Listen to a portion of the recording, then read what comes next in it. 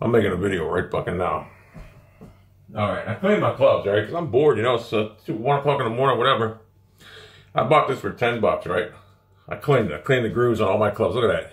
You can see the strike thing now. Look at the pattern. This is a nice club for 10 fucking bucks. It's like brand fucking new. It's a fucking 2-wood. And it's nice and narrow. I just got to get it re-gripped. The grip sucks on it. But for 10 bucks, you ain't beating this. So, that's in the bag now. The driver. In fact, I'm going to put the driver head on that.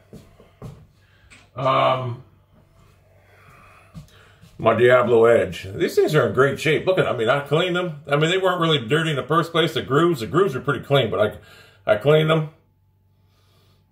I like the cavity on these motherfuckers. But anyway, this is the 8.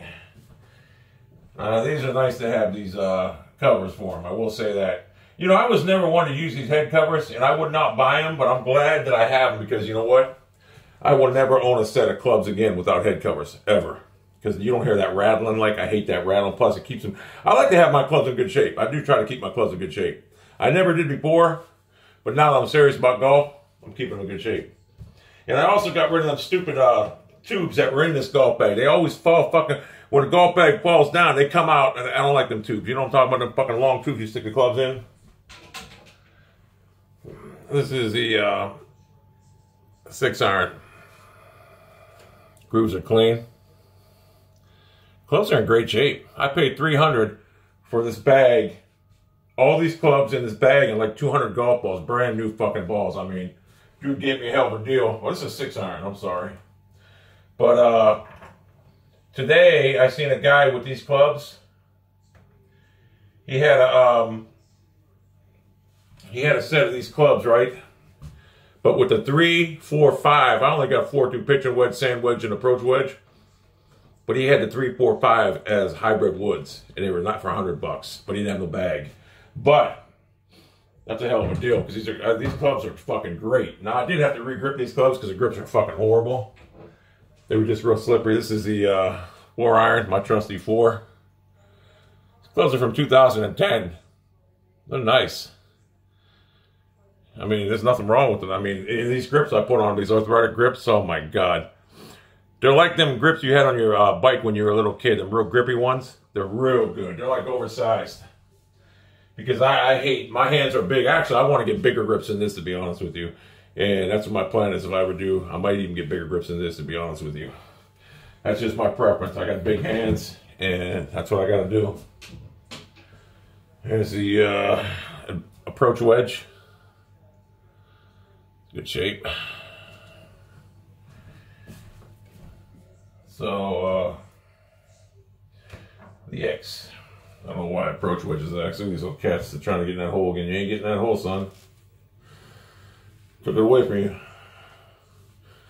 These kittens, I'm trying to spend more time with these kittens because they got homes now tomorrow, Friday. There's the 5-iron, my trusty 5. Grooves are looking nice. I love the cavity. I wish they were black. They'd be sweet, these clubs. But they're not. And that cat just took a shit because it smells terrible. One thing about me, I'm up to date on that litter box. I keep that motherfucker litter free. I don't like the smell of cat shit. That's just the facts. These are good shafts. There's the, this is a 9-iron. I love these clubs. I really do. To be honest with you, I'm glad I got this set instead of the guy with the 3, 4, 5 because I would have had to buy a golf. I love this golf bag. It's nice and it's a real nice bag actually, but it's a nice bag. It's probably a $200, $300 bag to be honest with you. So I didn't want to spend money on a golf bag. No, I just don't like the driver with this guy. I don't like big-headed drivers. This is a 7-iron. Don't look at the guy really hit. This guy, I'll tell you what, he said he didn't really play that much with these clubs. He's got cancer. You can tell. From 2010, these clubs are in great shape. He took care of them. Obviously, when you got some of the club heads on the clubs, you know they take care of them. Now I know why they put them tubes in them, because these clubs are hitting the bottom of the other ones. I don't give a fuck, though. And here's the trusty pitching wedge. So I got a, what do I have here? I got an approach. pitching wedge. I don't have a sand wedge. I got an approach. Approach is the same thing as sand to me, bro. You're trying to get in that hole, you ain't getting in. You ain't getting in that hole.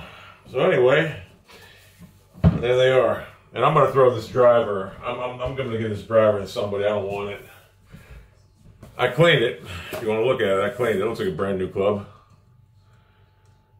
It's a nice driver if you like big heads. I could still hit it if I teed it up real high. I never liked big headed drivers. I love that 2-wood I bought for $10. You can't beat that deal. That club, that's all I need is a 2-wood and my irons. That's it, and I'm good. So that's it. There's my bag. Give you a look at the bag real fast.